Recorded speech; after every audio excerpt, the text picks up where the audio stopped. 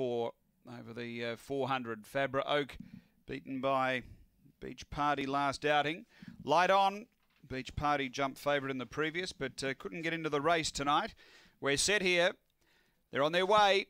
Great line out. Fabra Oak burning through. Is going to grab the lead. There's some challenges though. Emily Storm and Diamond Model are both up there. Behind those, St Regis a couple away. Another Vader and Mercy Road taking the lead. Emily Storm and got clear. Out by 2.5 to 3. Diamond Model, St Regis and Fabra Oak. But on the turn, Emily Storm going well. Clear of St Regis, getting to a clear second. Emily Storm beats St Regis. Third, Fabra Oak. Fourth, another Vader along the inside from Diamond Model. And Mercy Road never really in it tonight. The time around 22:90 after the running of race number 4 and 6, 7, 5 and 3, and really put some heat on in the early part there. Emily Storm, number 6, he was 3 out, charging around. There was good heat underneath, and he was able to take the front and burn away.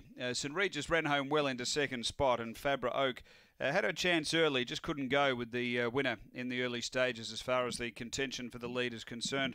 Number 6, Emily Storm, Judy Hurley, owner trainer, Brindle Dog, December 2015, Nolan Emily Charmer, number 6, 7.